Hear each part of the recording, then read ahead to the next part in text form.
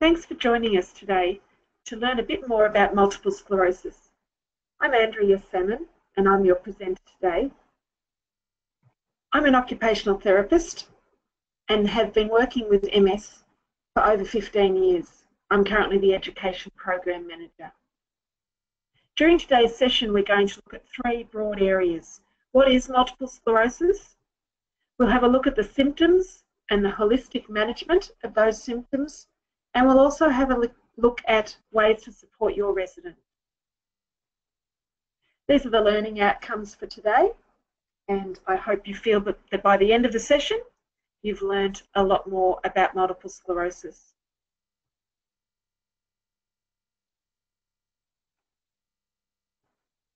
So let's start with what is multiple sclerosis. Now, I'm sure you already know a lot about MS, so let's see if what I tell you matches what you already know. So multiple sclerosis is a chronic autoimmune disease that affects the central nervous system. And in varying degrees, it interferes with the transmission of nerve impulses throughout the brain, the spinal cord, and the optic nerves, which make up the central nervous system. In MS, the immune system, which usually works to protect the body, mistakenly starts to attack the body's own tissue in the central nervous system. It starts to attack the tissue known as myelin. And there's no clear cause for what starts that, and there's currently no cure for MS. When a person has MS, the myelin sheath becomes inflamed. The nerve fibre itself can also be damaged, and as I said, the signals can be interrupted. So the myelin is a fatty white substance that actually covers the axons throughout the central nervous system. In that picture on the slide, the myelin is depicted as that white material covering the yellow axon. The myelin actually helps the messages travel fast and efficiently around the central nervous system. And in MS, it's the myelin sheath that gets attacked and becomes inflamed and can recover, but can leave areas of the axon exposed, and then the axon itself can become irreparably damaged because the nerves in the central nervous system don't repair once they're broken. The myelin, however, has a degree of recovery that can happen during the disease process. The disease is called multiple sclerosis because it's multiple in time and multiple in place, so as in it occurs in different places within the central nervous system, and sclerosis is a Greek word for scar.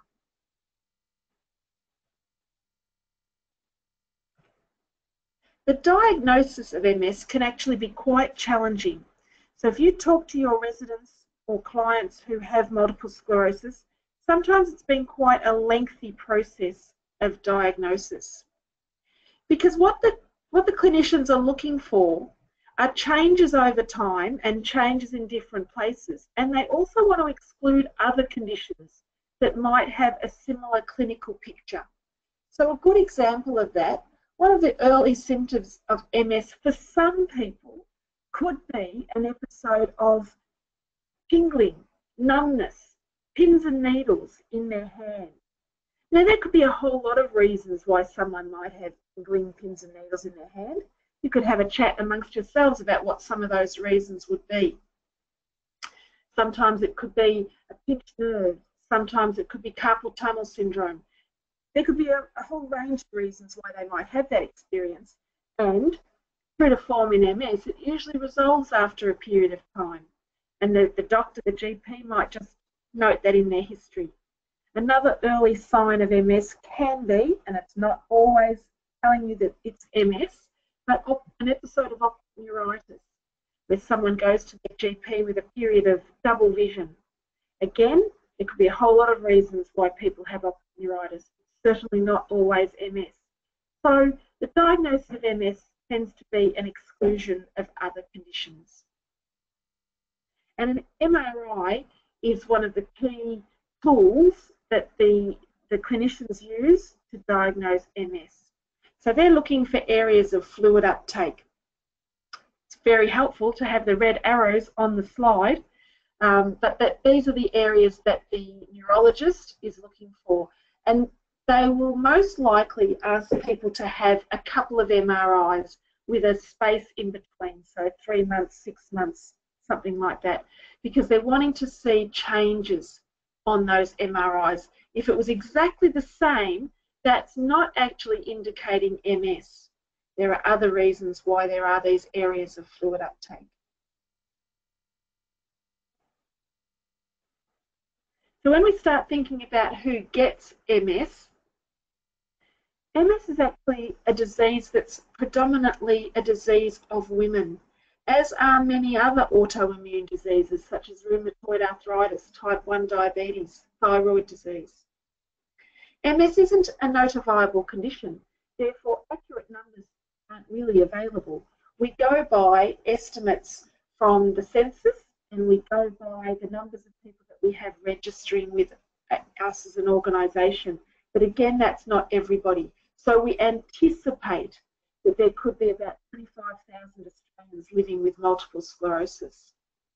And about 1 in 20 Australians will be directly impacted either through a diagnosed family member, friend or colleague. So it is quite likely that everyone knows someone with MS. And in your situation, you might be working with someone with MS, but you might also know someone personally with MS as well. And those people will have a very different experience.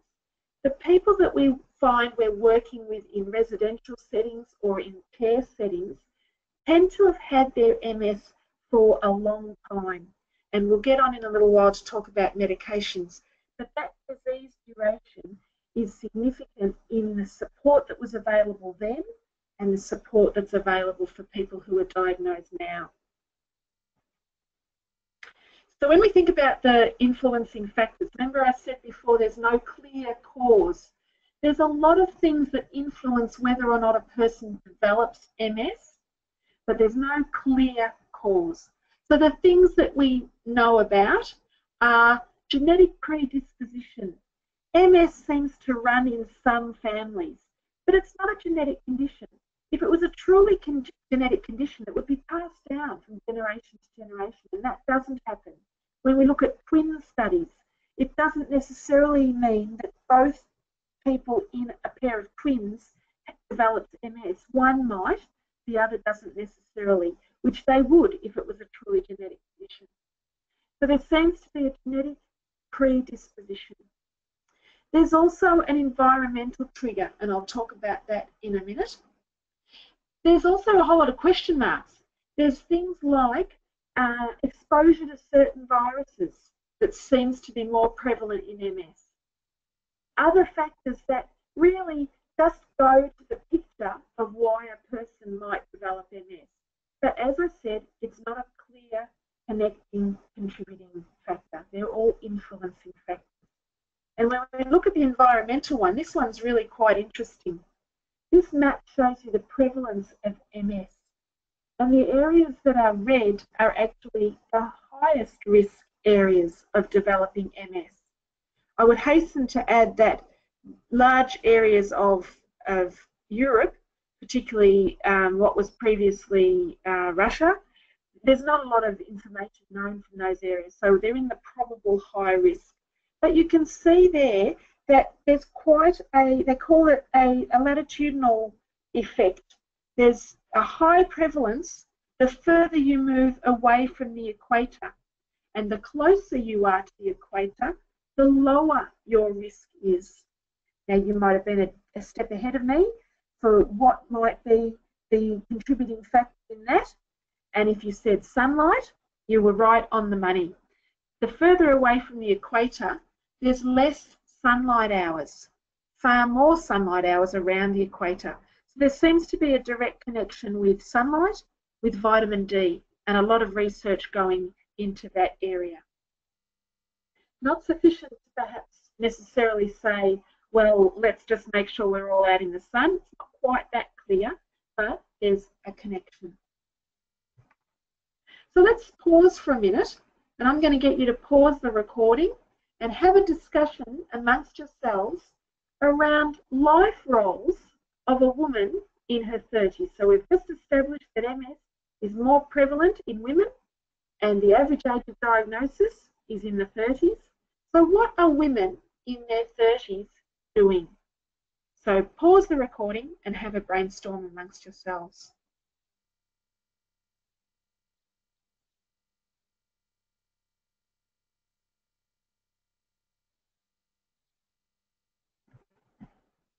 If you came up with a list like this, you're doing really well. You could have perhaps filled a whiteboard. A woman in her 30s is undertaking so many things in their life. Depends on the individual, of course, but so many things make up a 30-year-old's life. And these are just some of them, really. But I hope you've got some of these. We'll come back to this shortly. So put that brainstorm to the side, but be ready to come back to it as well. Let's go on now and have a look at the types of multiple sclerosis. The majority of people have a form of MS that gets the name relapsing remitting. So these labels are put on actually after a person has been diagnosed, not usually at the point of diagnosis and certainly not before, but after a person has been diagnosed and the clinicians can look back and say, well, your type of MS seems to be relapsing remitting because you're having episodes, you're having attacks, you're having relapses, and then you're having periods of recovery and that remission time. That seems to be the predominant sort of MS. And another group of people develop an MS that's called primary progressive, and that isn't marked by relapses. That just seems to have disease progression over time. A very small percentage of people have a type of MS that's called progressive relapsing, so they have a bit of both. And the one in there that's called secondary progressive, that tends to be what we see when someone has had MS for a number of years. Can't quite predict, but maybe about 15 years, but that's just, you know, give or take. That's when a person notices that they're no longer having the marked relapses that they were, but over time their disease has progressed, their disability has increased. By and large, and it's not 100%, but by and large we would say that people who find themselves living in residential care have probably had their multiple sclerosis for a long period of time, and they are most likely to have moved into a secondary progressive phase of their MS. This next slide actually demonstrates the variability of MS. So as I've said, there are different types. There's also different rates of progression. What you would have noticed as missing on that last slide was any time measurement around a person's disability. And that's quite on purpose. If you're looking at a condition that is naturally progressive, you would imagine, sorry, I should go back a step. The scale on this graph, you've got disease duration across the bottom, and up the left-hand side, you've got a measure of disability. So it's called the Expanded Disability Status Scale, but it's a measure of disability. In a truly natural progressive disease, you would imagine that everybody would sit along the line that's shown on that graph. So the longer you've had the disease, the higher your measurement of disability would be, as shown on that line. All those dots on that graph actually represent people living with MS who were part of this study back in 2008. So you've got people in that study, people on that graph, that have had their MS for 35 years, but their measure of their disability is only 1.5. That's minimal disability. And you've also, in contrast, got people who are scoring 8.5 on their disability scale, having only had MS for 5 years. And that's a high degree of disability. that is very, very impaired mobility. That's likely to be wheelchair bound, great difficulty transferring. So all those dots represent different people and where they fit in how long they've had the disease and what their score of disability is. It's really just there as a visual reminder that everybody is different and the disease is so variable. So this list starts to show us the symptoms that someone with MS might experience. Now, of course, it depends on where the disease activity is happening in their brain or spinal cord, what symptoms might show up, and it's certainly not a shopping list.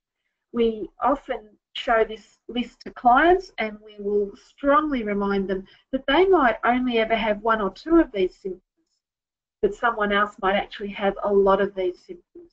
And a bit like we saw on the last slide, the variability is such that it's very unlikely to have two people with exactly the same symptom mix. A whole lot of variation goes on. I'm hoping that those all make sense to you. I'll come back to some of those in a bit more detail in a little while, but if you need to look up any of those symptoms, you can get onto our website, ms.org.au, and have a look for more detail about those symptoms. Ask each other, have a conversation. Do you know about those symptoms? Do they make sense to you? Hopefully they're all, reasonably easily understood.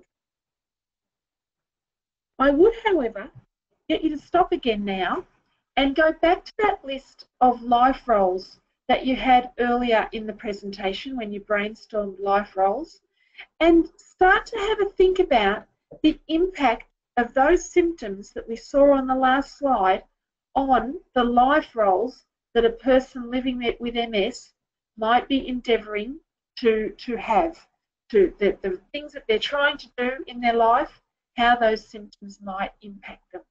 Pause the recording now and have a chat amongst yourselves.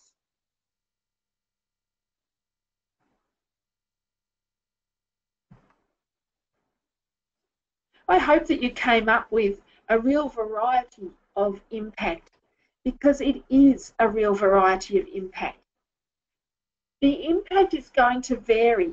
For some people, the impact's minimal, but for others, the impact is extreme. And that very much depends on the individual's circumstances. So I'll give you a couple of examples. If you had someone who was experiencing some changes to their balance, so their mobility was a bit affected, but largely it was their balance that was a bit off. If they had an office job, if they were working, sitting down all day, their balance is probably not going to have a huge impact. But alternately, if you had someone and their role was a builder and they were working on large buildings on scaffolding way above the ground, their balance is incredibly important. And in fact, poor balance might mean that they can't carry out their job anymore. Similarly, if we use another example and have a think about cognitive change, so some degree of maybe memory loss, maybe a bit, maybe thought processing is a bit slower than it was before. If you've got someone whose role is perhaps labouring or gardening, that might not have a big impact. They might still actually be able to carry out their job quite well with not much impact.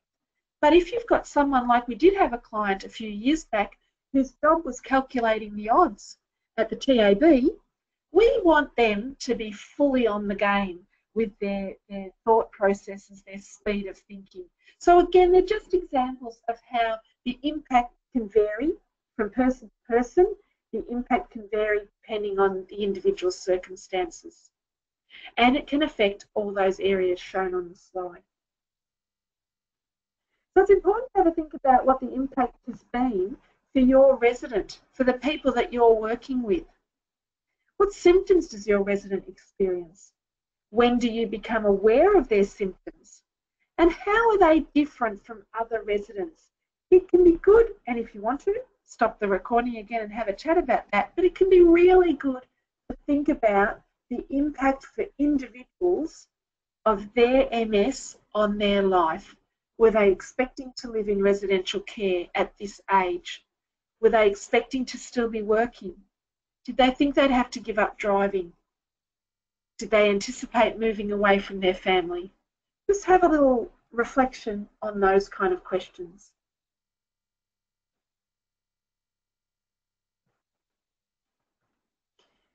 When we talk about treating and managing MS, there are a whole lot of things we want people to take into account. There's the medical management, of course, and there's management of symptoms, and the two are not necessarily bunched together. They are separate. We need to think about managing the disease process, and we need to think separately about managing the symptoms that a person is experiencing. So a person needs regular review of their symptoms, of their disease, and of all the other things that are going on for them in life.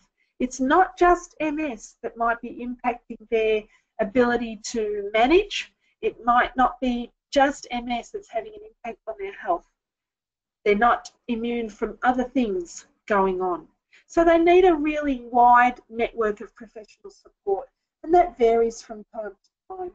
But different people looking at different things. And of course, we would very much encourage all the regular health promotion activities to improve quality of life, whether it's having an impact on their MS symptoms or an impact on other life factors. We all need to be paying attention to the whole gamut of health issues that we can be facing at different times throughout our life. When we come to disease management, there are a number of medications that are now available. We used to list them, but they're changing so quickly we can't do that anymore. There are so many more options for people to consider when they're thinking of medications that might alter the disease course for them. And they vary from the injections that have been around now for over 25 years through to infusions and oral medications that are constantly coming on the market and onto the PBS as viable options for people to consider when they're newly diagnosed. And again, that's why you see a very different picture for the people that you know personally versus the people that you might be working with in your facility. And there's a little asterisk there because there's also medications available for relapses.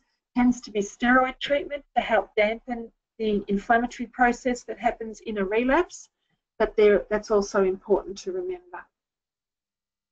So just a recap as we finish this section. The symptoms of multiple sclerosis vary from person to person, and they certainly vary for the individual over time as well. So, as you would anticipate, individualised support should be offered to everybody. So no two people are the same. They shouldn't be treated and supported in the same way. It needs to be individual to the person so that they can live well with the disease.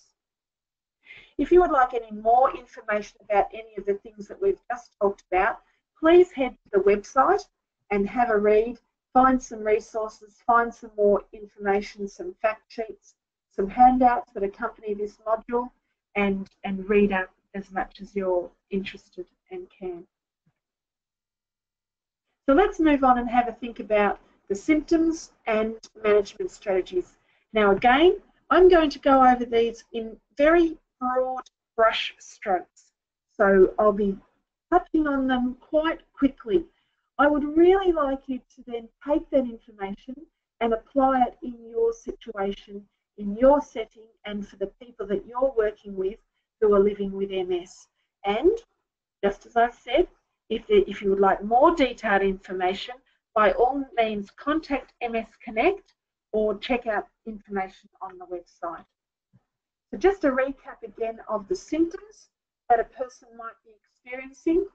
Depending on where the damage occurs in the central nervous system, you might come across people who are experiencing cognitive impairment, depression, coordination problems or tremor, weakness, spasticity, bowel or bladder problems, sexual problems, blurred or double vision, maybe vision loss, vision problems that then might affect vertigo, balance, speech disorders, swallowing disorders, maybe sensory loss or pain, And then across the board, we've got people experiencing fatigue and heat sensitivity.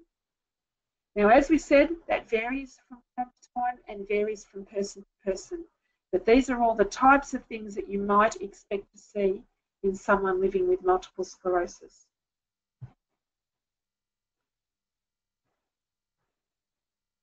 The literature tells us that 80% of people with MS will actually put fatigue as one of their top 3 symptoms.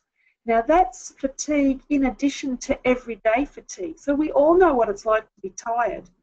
But people with MS have a couple of different experiences of fatigue on top of that natural fatigue. So lassitude is a name given to an overwhelming type of fatigue that doesn't match anything that the person's been doing. So they might have been actually just having a really quiet day, but come 2 o'clock, they just can't do anything more. They feel like they've been hit by a truck, they feel like they've hit the wall, and they can't go on. Lassitude is the name for that type of fatigue. Another type of fatigue that people with MS experience is very much related to the damaged nerve fibres. So it gets the name nerve fibre fatigue, neuromuscular fatigue, and tends to be seen more commonly in physical activities, but it also applies to cognitive activities. And classic examples are things like, you can start off walking around the block quite fine, no problem at all. Halfway around the block, one foot starts to drag. It's like the damaged nerves have trouble repeatedly firing to perform that activity. And once they get tired, they don't perform that activity properly. So if the person that's walking around the block then sits and has a rest on a fence for a while, they're most likely to get up and be back walking properly. So that nerve just needs that recovery time to get back to full function. So people see it very readily in physical activities that are repetitive in nature. Walking, household activities, writing, typing on the computer, anything that's repetitive in nature is very obvious. Less obvious but still occurring is the same fatigue for cognitive activities. So most of our cognitive activities are also repetitive in nature. Reading, concentrating, decision making, talking even. These are all processes that require the same nerves to fire over and over. And if it's those nerves that are damaged, you're likely to see a drop-off in the performance of those activities. And that's nerve fibre fatigue. What do we do about it? So if you have a resident who is experiencing fatigue, there are some ways that you can assist them to manage that symptom. The suggestions we would make are things like pacing activities, giving them good rest breaks, maintaining a cooler environment. I'll talk about heat intolerance in a bit, but a cooler environment is actually really helpful for someone who's living with multiple sclerosis. Sounds like double tap, but we encourage exercise as a way of managing fatigue. So rather than a person with MS fatigue always resting, they need regular rest breaks, but they actually need to be engaged in activity and exercise to maintain their strength and their fitness. Hydration is really important because even a minimal amount of dehydration will add to the person's experience of fatigue. And you've also got to take into account things like a person's iron levels, other reasons why they might be feeling fatigued. And we also want to maintain a person's sleep quality. If we're thinking then about maintaining good sleep for people with multiple sclerosis, there are some ways that you can assist your resident to improve their sleep if they're having and experiencing poor sleep. Often that can be around routine, making sure that there's quite a distinction between daytime activities and evening activities that wind them down. With our kids, it's things like getting into your pajamas, reading in bed rather than being up playing. The same sort of thing applies as we get older. We need to have some distinction between this is daytime activity and now we're into nighttime activity. Light is really important in helping maintain the sleep and wake cycle, or in the other way around, the wake and sleep cycle. We want light coming into our eyes in the morning to dampen our melatonin, and then during the day that melatonin builds again, ready for sleep that night. So if we've got people who aren't getting out into the daylight in the morning, their melatonin might not be dropping. So they're not getting that cycle that's helping them to sleep well. So we want to avoid light in the evenings as well. That this might not be an issue for you, but we find it's an issue for a lot of our younger folk who might have their TV or their computer screen in their bedroom, on their lap, maybe for their laptop, and so that's giving them false light that's dampening their melatonin and not helping them sleep at night. There might be other factors for someone not sleeping well, like caffeine, and also other symptoms such as bladder symptoms that might be getting them up and disturbing their sleep overnight. So appropriate referral, even for sleep disturbances, can be really important. Your resident might be experiencing spasticity, so how might you assist in managing this symptom?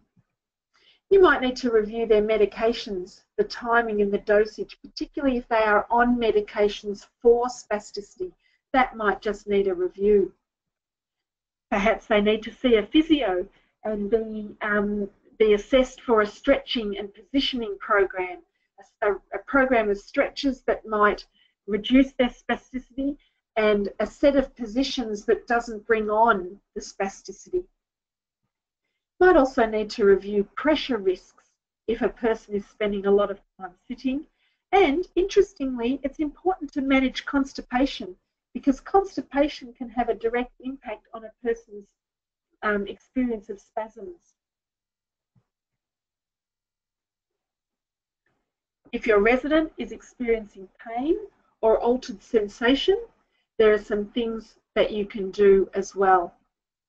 It's really important to be aware that pain is quite a common symptom of MS, and it actually can be quite complex and difficult to manage.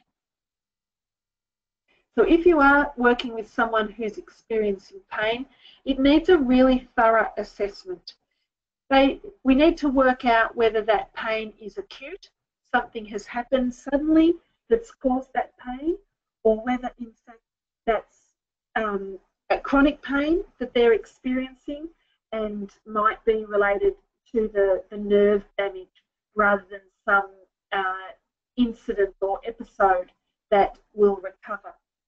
So medications might need to be prescribed to help manage that pain once the GP has been able to work out what type of pain it is that they're experiencing. If it is that neuropathic pain, unfortunately there's not a lot that can be done about that, so we start thinking about behaviour modifications to help manage that pain, cognitive restructuring, gentle activity maybe, or distraction. And we think about monitoring posture and constantly being aware of pressure risk. Even if the pain is determined to be neuropathic, therefore not a lot can be done medically to manage it, even more important to keep monitoring the risk for pressure. If your resident is experiencing bladder or bowel changes, again, there are some things that you can do to assist with that. The first one, even though I've listed the first one as assessment, it might even be pre-assessment. It can be working out what's going on. So many people, it might be obvious in your setting, but so many people fail to speak up about their bladder changes or changes in their bowel habits. So if that's determined as something that could be going on, assessment is really important. The neuropathic bladder, or the neurogenic bladder, is quite an interesting bladder. I'm not a nurse by background, but they tell me because it's a muscle, the nerve supply to the bladder can cause it to become what they call a twitchy bladder. So really thorough assessment needs to be made. People with MS might be experiencing urinary incontinence or urinary urgency. They might actually have a failure to fully empty their bladder and an ability to pass urine. So we could find they've got residual urine in their bladder that's setting up that feeling that they need to go again.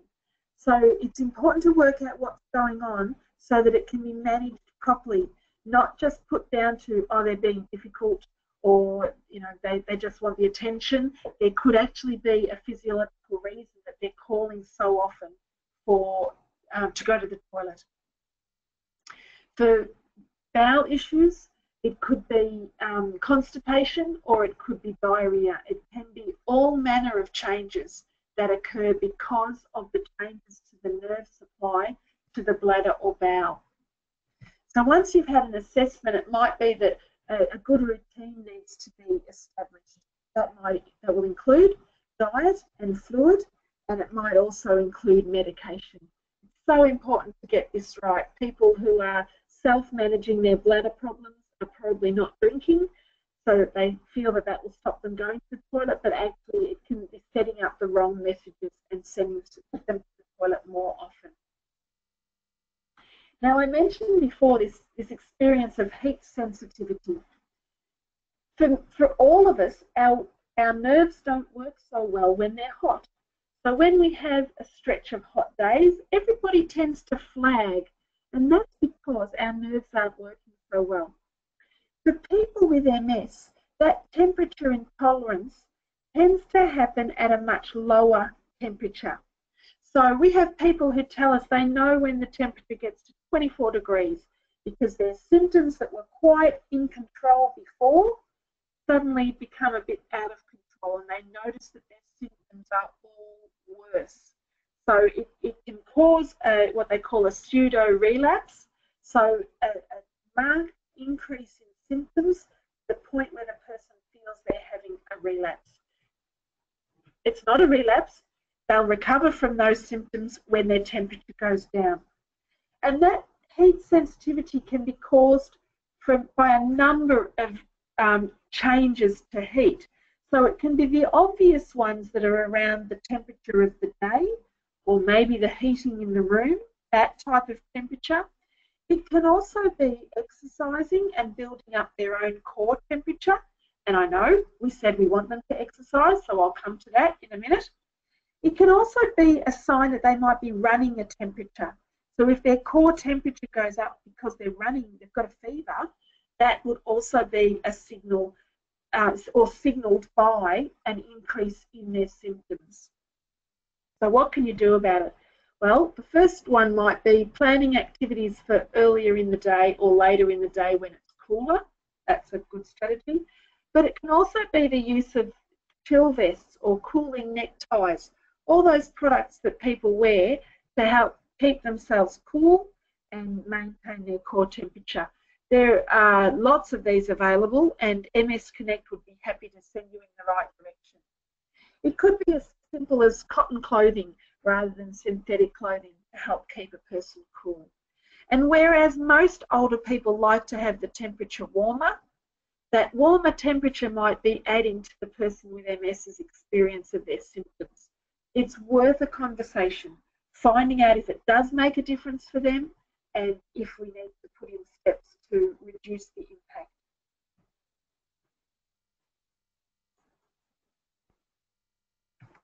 So weakness is the next one. If weakness is an issue for your resident, how do you assist with that one? Well, again, it's really important to provide appropriate seating and support during transfers. You might actually need a review by an OT or a physio of equipment that might be required. The physio might actually be able to prescribe a course of exercise, a program that might look at increasing strength, basically, minimising weakness but increasing strength. Now, that sounds very grand and it might be minimal changes, but it doesn't mean those changes can't occur. People with MS can participate very appropriately and with great results in a strengthening program. So don't dismiss that. Encourage exercise wherever possible. And of course, if a person's experiencing weakness in their swallowing, in the muscles of their throat, it's really important to get a speech therapy review so that we eliminate any problems that can be caused by coughing and choking. The next area we're going to have a look at is cognitive change in MS. Now, it can be quite difficult to see cognitive change, or for some people it can be really obvious. But cognitive change occurs in about 50% of people who are living with multiple sclerosis. And if it occurs, it's most likely to be seen as reduced attention or concentration and reduced thinking speed. So whereas we might be able to juggle a whole lot of information at once, that becomes really challenging for a person with cognitive change. Processing a number of things at a time is nigh on impossible. So if you think about slowing down a task, and a good one is writing your name, you can write your name without even thinking about it. But if you had to write your name by thinking about each letter individually and really slowly at a pace like I'm speaking now, that would really slow down your ability to write your name. And that can be an example of how a person's thinking speed is impacted. It's taking them so much longer to not only comprehend what's been said to them, but process it and then come up with an answer. Yet often we're expecting an answer straight away. So reduced thinking speed can have a huge impact. The cognitive change could also be seen as reduced memory and new learning. So bringing in a new piece of equipment, bringing in a new procedure for how you do a transfer could be really challenging for someone. And then there can be things like reduced initiation of activity and problem-solving ability. So they said they were going to do it, they agreed to it, and yet they haven't done it. That's potentially a reduced initiation of activity. And also another really frustrating one, which is reduced flexibility and insight. Very challenging when we're working with people day in, day out to be working with someone with reduced flexibility and insight. So what do we do about it? We try, wherever possible, to overcome the limitations that we see in the person that we're working with. So we need to implement management strategies such as visual aids, whiteboards, journal, diary, visitors' books, those kind of things. So rather than expecting someone to commit something to memory, we pop it up on the whiteboard or we write it in the diary. We really need consistent routine, reliable teamwork. Go back to your care plan. You know, make sure the care plan provides the routine and just do it. It's actually more boring for us as staff members than it is for the resident. They like that routine and consistency. It's us that get a bit bored with it and try to mix it up a little bit. Facilitate communication. You will have already done this. Knowing your resident and knowing where they've come from goes a long way to understanding their inflexibility or the difficulty that they're having with new ideas. And responding appropriately to behaviours of concern and conflict. Knowing what pushes your buttons, knowing what pushes the residents' buttons, and working proactively to reduce that. Look for the residents' strengths and abilities. Build on those. Encourage them to do the things that they can do. Provide choice where choice is possible, and do everything you can to improve their quality of life. Great strategies. And there's some handouts there that are included in the handout pack to assist with this. We've got to remember the impact of mood and emotions for people living with MS. Sometimes this can be brought about by the change in the nervous system, but it can be around uncertainty about the future, anxiety, stress and fear, grief and sadness, a vulnerability and a loss of control that comes across so often for people with MS. That can lead to anger and irritability, depression. A lot of people with MS experience episodes of depression, let alone mood swings. So a lot to take into account, a lot for you to consider, but really, really important things when you're considering how best to support your resident.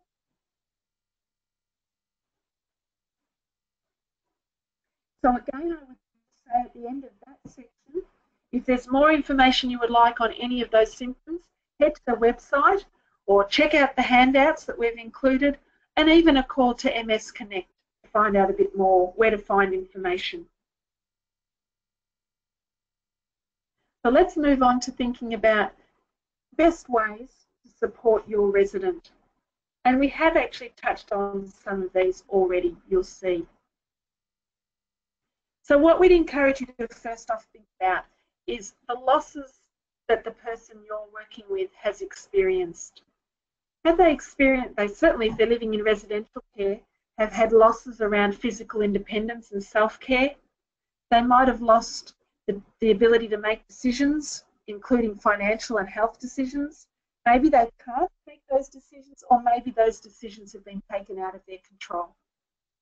Highly likely they've lost their employment, whether that came at a natural time that they were expecting retirement, or whether they had to give up work earlier. There's probably been an impact on relationships, let alone a potential very early impact on intimacy. We mentioned before we're talking about people in their 30s who are diagnosed with MS, a very key age where relationships and intimacy is so important. But what's been the impact of MS for them? Did it have an impact on their relationship? Did it have an impact on for their partner? Then there's the practical things like driving ability, social functioning, and all the leisure activities, all the things that they might have anticipated doing at the age they are now, and perhaps they're not doing them. So we really need to have a flexible approach. It applies when you're dealing with everyone, but I would strongly encourage it with your person with MS. You have to know the person, you have to establish a relationship. You have to try and understand the problem behaviours, as I said before, being aware of their triggers, but also being aware of your triggers. Largely, you can change how you respond much more readily than you can change the behaviour that the person is exhibiting.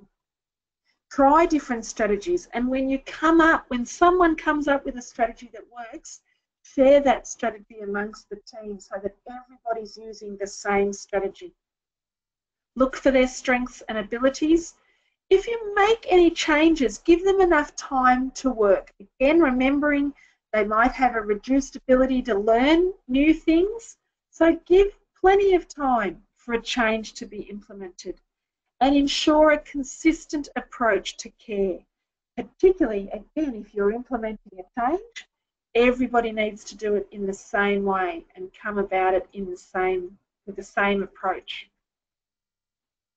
But we're quite realistic too, and sometimes the symptoms of MS do result in behaviour that is extremely challenging to deal with and beyond what you might have in your repertoire of strategies in the way that you've managed other residents who have challenging behaviour. So then you might need specialised assessments. And there are teams available in each state who can help with a specialised assessment and then some strategies to assist in managing those behaviours. So in summary, today we've talked about MS as a chronic incurable disease of the central nervous system, a disease in which the symptoms can vary from person to person and from time to time. We've talked about how MS can cause the premature loss of roles and activities in a person's life. We've talked about medical and some non-medical strategies that are used to help manage MS and the symptoms of MS, and that sometimes the symptoms of MS can lead to challenging behaviours, and so personalised management plans are needed. So here's another opportunity for you to pause, have a bit of conversation amongst yourselves, and have a think about what might you need to do differently in regard to your resident who's living with MS.